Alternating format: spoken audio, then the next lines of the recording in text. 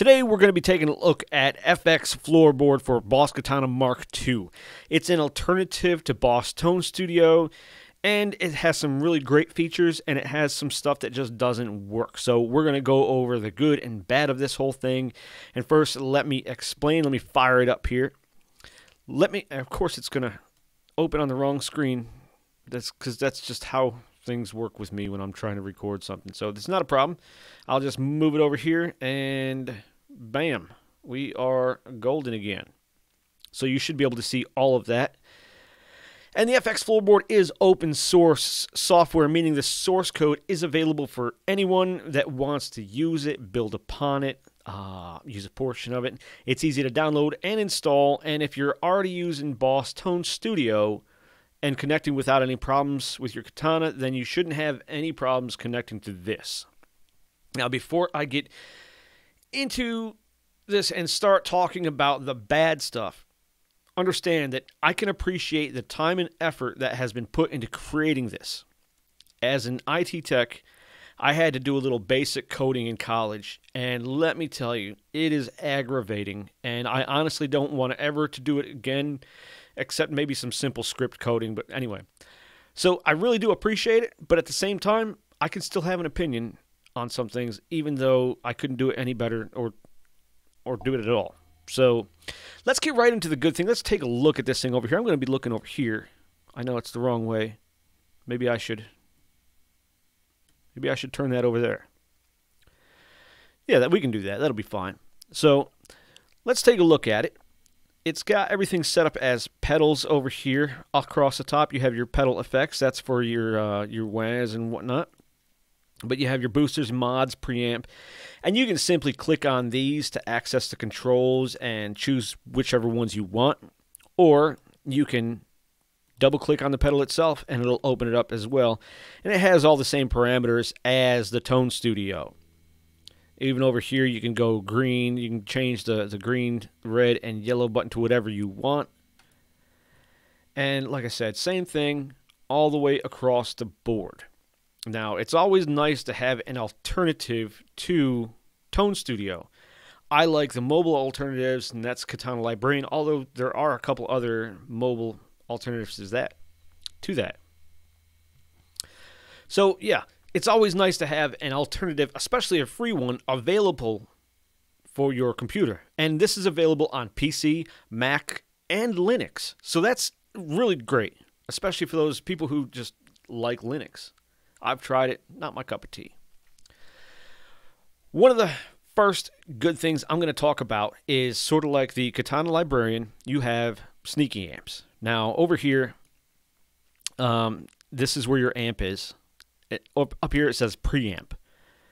So you have your amp up here. I don't know why they made it look like a pedal. I think it would have looked cooler if they did like a little half stack looking Marshall thing here. That would have looked cool. But you can either drop down in this menu and you see you have all these amp alternatives aside from the normal 4 and the 4 variations. Or you can just come up here to preamp and you have them here as well. And of course you got your bass, your middle, your treble, and your presence, your gain, and your volume all right there. Plus you have your solo.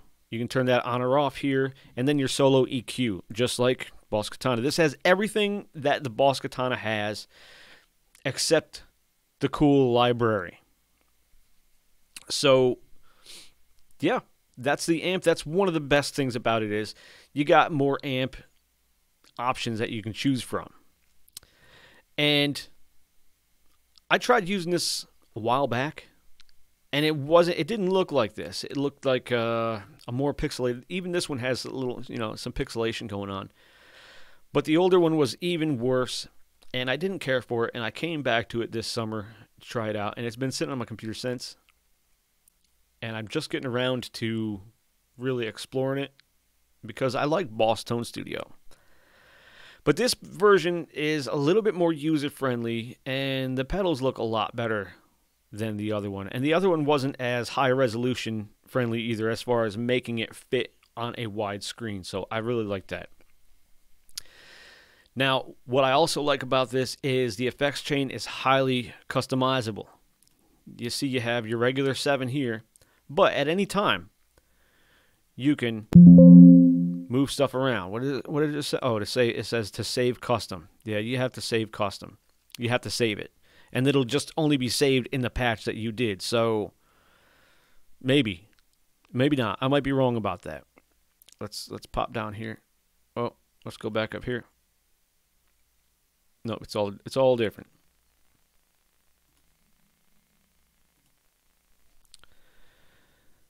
Okay. Back on track here. So yeah, you can customize your effects chain just by dragging and dropping these pedals around. So that's another one of the big cons. And the parametric EQ. Let's find the parametric EQ. So, okay, so if you want to come up here to the EQ or the EQ here, this is what the parametric EQ looks like. And I like the visuals here. That's really cool how you can see the curve of the EQ just by turning the knobs, and it would probably help in comparing the EQ if you're trying to match a tone. So I like that option there. That is really cool. And your regular EQ is just, your graphic equalizer. It's, but this one, it's the same. It's still 0.5 mark, so you can't really try to super fine tune it if you wanted to. One of the other good things is all your channels are up on the left corner. I like that. They're easy to choose from. You can switch in and out of them. Fairly easy. And then you got this loader. I'll talk about that in a minute. Up in the top left in the file section and all along your things up here.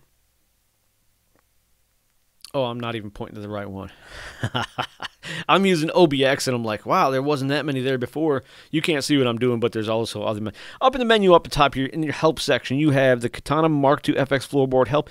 If you click that, it's going to open a web page, and you'll be able to see some directions on it. So we'll close that out. Also, if you go up here, and you can hit the README file, it talks about all the different fixes that have been going on, and that tens of thousands of hours have been going into this over the last 15 years or so of building the FX Floorboard. And I think it's been used for other platforms as well, not just the Boss Katana. I'm not 100% sure. But Colin Wilcox is the person that, I guess, has put this together, has coded all this, and more power to him, because I wouldn't ever want to do it. But if you get this, you got to check that out. You can donate if you really appreciate the software. The FX Floorboard webpage, it takes you to the SourceForge webpage where you can download whichever installer you need. Also up in the top here, you got preferences, tools, get patches from various sites. Let's see which sites it recommends. Okay, it opened about 4 or 5 different sites here. Marty Music, in case you don't know who Marty Music is, he's got a lot of great tutorials on YouTube on how to play various songs. He doesn't always play them exactly how they're supposed to be played, but he plays them where you can understand them and you can follow along. So I'll just say that. And then you got, let's see, Roland. It looks like patch collection from Brett Kingman. And then guitarpatches.com, a great resource. And then you also have the Tone Zone, the Tone Central. You can download some of these. You can't download all of these now. You can only download the ones for Mark II.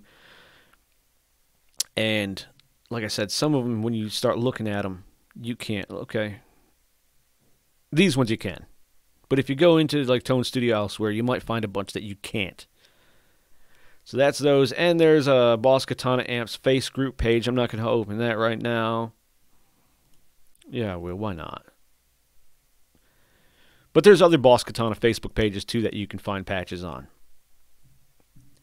And that's it for now. But there's Boss Tone Zone. It says Tone Central. But there's also Tone Zone. Let's see if I can find that right now.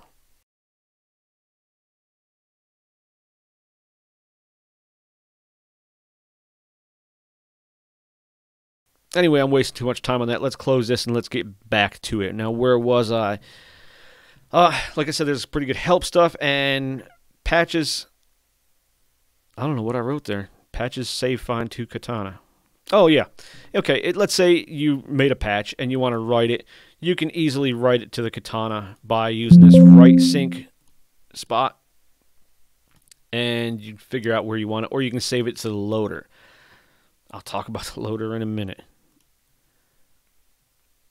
There's a bunch of different ways. It's not too much different than Tone Studio. I mean, it looks way different. But as far as like saving patches to the amp, it's not much different. Now, the next part here, I was going into a bad part of it as I was going across these up here. And then I got to assign, and I saw this. And I was like, holy crap. That is a lot going on right there. That is very busy, and I didn't like it at all. But then I actually clicked on the expression pedals up here, and I'm like, oh, okay. Now it makes sense. Now it's a lot more cleaner of what I can do and what I need to do. And yeah, it makes it a lot easier. Actually, I think it might even make it easier than Boss Tone Studio, assigning those pedals what you need. Yes. Now, the patch text summary. This is one really cool thing I like here now. If you go up to File, let's say I'm on, that's an AC/DC patch, and I just named it like I'm dyslexic. But let's go to this metal, over the mountain, over the MT2 patch. Let's say I want to export all the settings on that without having to look at all these settings. You go to File, you go to Tool, Patch Text Summary, and it'll give you a text summary of all the patches, all the settings, everything. Now, you can even do that with the global settings. You can do the global settings too, and it'll show you all the different global settings of your amp that are built in right now and set up. So that's some pretty cool stuff. You can print it or you can save it. So that goes over the good parts. I didn't want to make this video too long, but it's already 12 minutes into it, and we've got past the good stuff. Now let's get into the not so good stuff, the bad. Save patches. The app comes with a bunch of save patches right up here. This is where you want to save all your own files if you already have them somewhere else. So it comes with a bunch already. And if you go to your C drive, Program Files x86, and then Katana Mark II Floorboard FX. This is where they are in the Save Patches folder right here. They come with all this stuff. Now, if you want to save your own patches to this folder, click and drag and drop them right into that folder, and they'll come up next time you start your FX Floorboard. But, problem is, okay, there's some permissions on those folders that you're going to have to change. I'll get back to that in just a minute.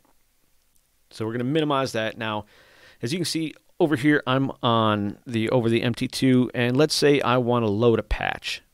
Let me find something that's like multiple patches in a live set, because you know, when you save stuff on the Boss Tone Studio, it always saves it as, even if it's 1 or 8 patches in that, it always saves it as a live set. So let's say I've got 3 dumbbells, because this is obviously, or 4 good patches. Let's say 4 good. Let's see what this is. So I click it, and then it gives me the option. Okay, I need to select which patch I want to use.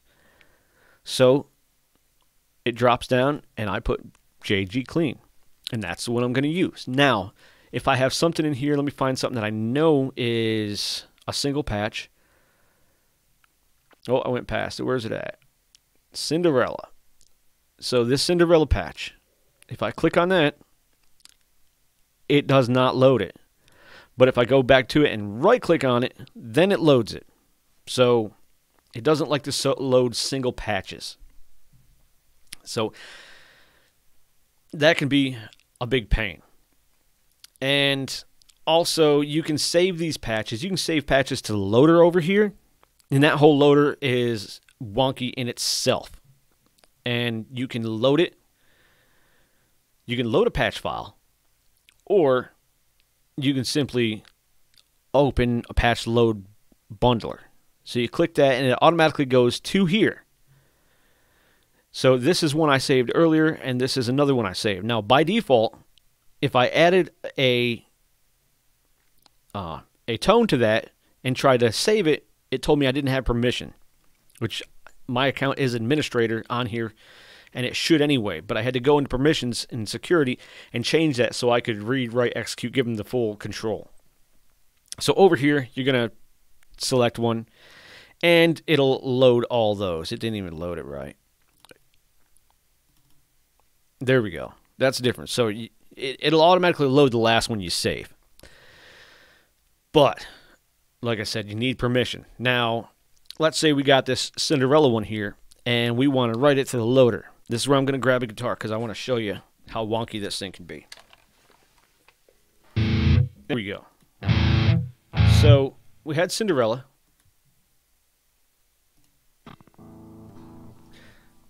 I don't even know if that's the way it's supposed to sound.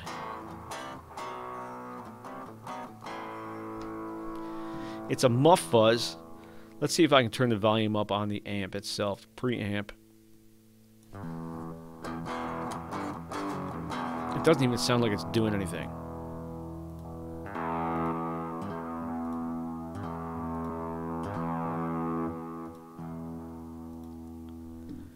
See if I can find another one.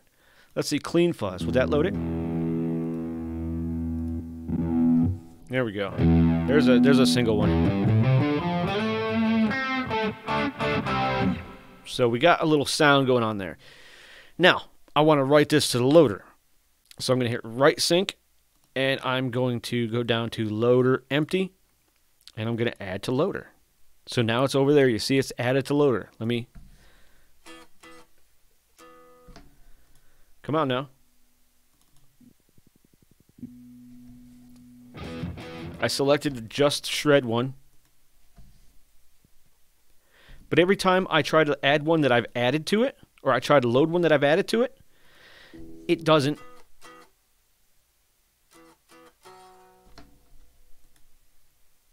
As you can see, I'm clicking on stuff.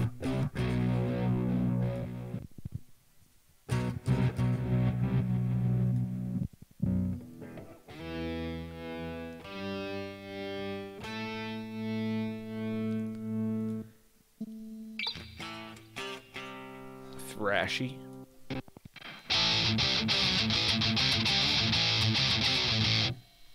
Woodstock. I don't even know what the hell that is. And then let's go back to Mamakin. That's like a rock patch I wrote off of the Aerosmith song Mamakin. So, see, it took me... It's not even saying Mamakin up here where it should, but instead... It's running off the panel.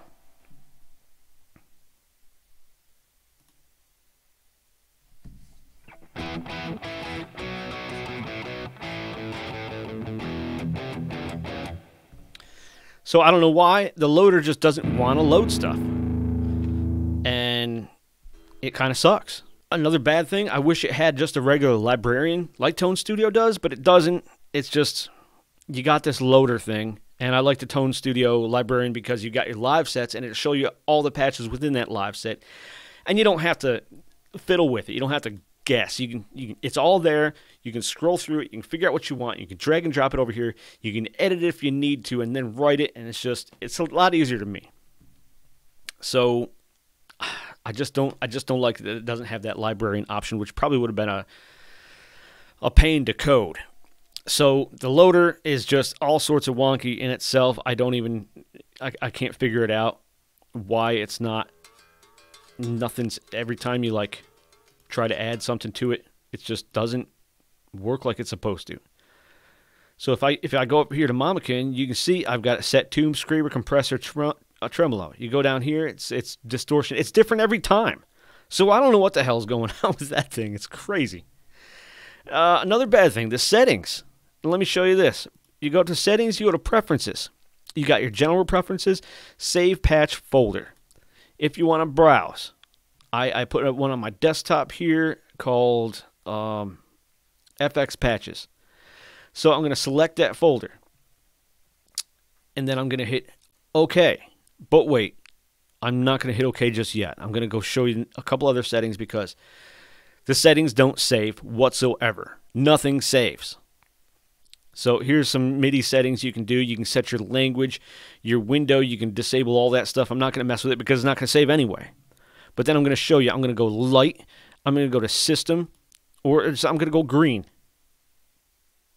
And I'm going to go light mode. And then I'm going to come over here and I'm going to change it to French. And I'm going to hit OK. And it's going to say preferences have been saved, and it's going to restart. So it's restarting on the wrong screen. But it's restarting. There you go. It's restarted. And here we are. And guess what? Nothing has changed. It's not in French. Nothing's in French. Nothing is green. So what's changed? Nothing. I don't know.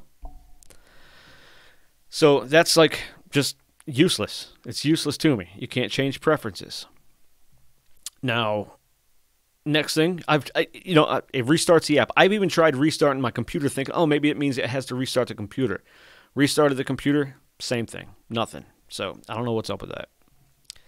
Next thing I don't really care for, or I can't figure out, is down here you got patch clipboard.